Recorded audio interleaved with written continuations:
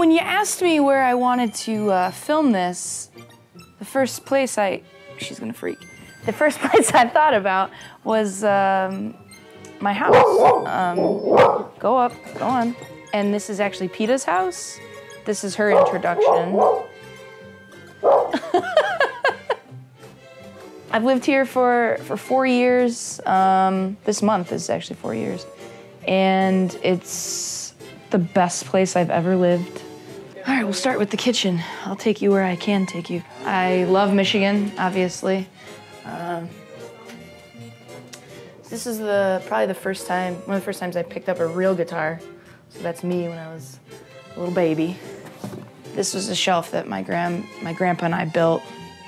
So these are very much my prized possessions. And so I got into the music scene here before I ever even had a job.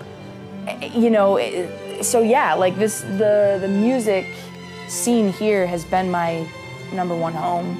It's just changed everything. And you know, I recorded an album and I have an EP and I'm in a band and it's just, my life has been transformed by the music, scene here, which is pretty great to love where you live, I suppose.